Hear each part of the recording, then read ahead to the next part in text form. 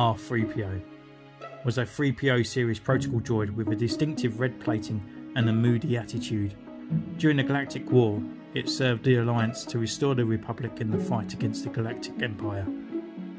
K-3P0 was a white, older model 3PO series, who became one of the most valued droids to serve the Alliance to restore. And welcome to Centurion's Corner and another episode of Droid Factory. Today I'm bringing you my custom of K-3P0 and R-3P0. Very simple, and this is how I created them.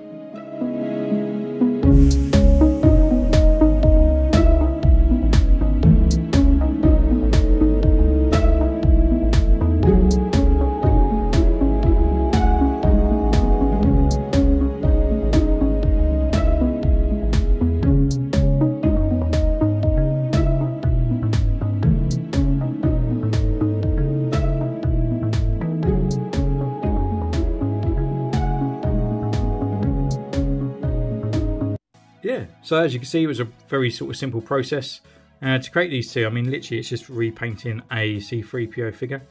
So I actually went on AliExpress and I purchased quite a few of these guys. They're about £5.98 and about £4 post and packaging. So just under a tenner really for kind of this figure, which I think is pretty good for a C3PO. They're not bootlegs. I think they're just literally just sort of damaged factory ones, and I can't see why. I mean, they're literally absolutely fine. Yeah, this joint here is a little bit wobbly, but you know, if you're going to be painting them up, it's going to stiffen the joints anyway. But yeah, it's absolutely fine. So this is just another custom later down the line that needs painting.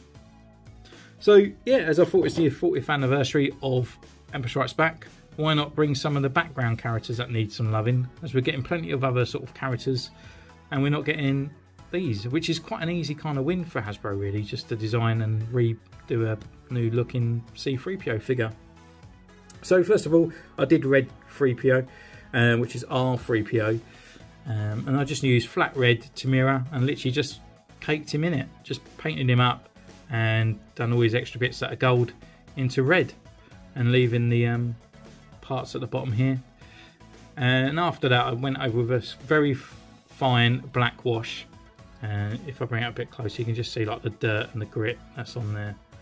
So just to give him a little bit more lifelike kind of look on there. So you can look left and right still, we can look up and down. You know, we've got this kind of rotation here, we've got the movement up on the arm, but it's the old kind of design, so he hasn't got that piston arm, so it's just all one piece. We've got a hinge as well, we've got rotation at the upper thighs, we've got still got that bend at the knee, and we've got a rocker and a pivot down here with the rotation. But you know, it kind of wins. It doesn't have to be the best looking C3PO kind of figure out there, because once you put all the paint on, put him in the background, put him on the shelf, straight away it's R3PO, you know. And I think we just need a few of these sort of extra droids in the Black Series kind of run. So K3PO, the white one, which was a bit more annoying. The white paint just didn't want to stay on him. It just kept running off and just being horrible to work with really. And it could be just my Tamira paint. For some reason it's very watery. But in the end, if you look, I've got kind of a few sort of streak marks and stuff on there where I had to keep layering it on. But in the end I thought it kind of works, because a character in the Star Wars world isn't going to stay pristine white. Not so ever. Everything's kind of grubby, everything's oily, and everything's just unwashed. You know, so it does work. And over the top, I just went over with a Tamira Master Kit kind of things, which you can pick up for about £9, and just used oil stain just over the top of him, just to highlight some sort of areas, you know.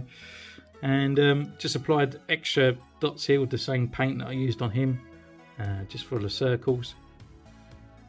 And his eyes are slightly a little bit different colour, so I had to make them white and then put in the dot again. But apart from that, he's all fine and hunky dandy, you know. He's just the droid that we need. The wires are all white as well, and I just went over them with a bit more of a sort of like the oil stain, just to highlight the detail on there, so it just didn't look too white inside there. So yeah, it's pretty good, and it's just kind of nice just to get these guys on that shelf, you know, and it's just those extra characters just there, just to highlight our Black Series collection and make them grow before Hasbro even get their finger out. So yeah, I mean, thanks again, guys, for following me on this one.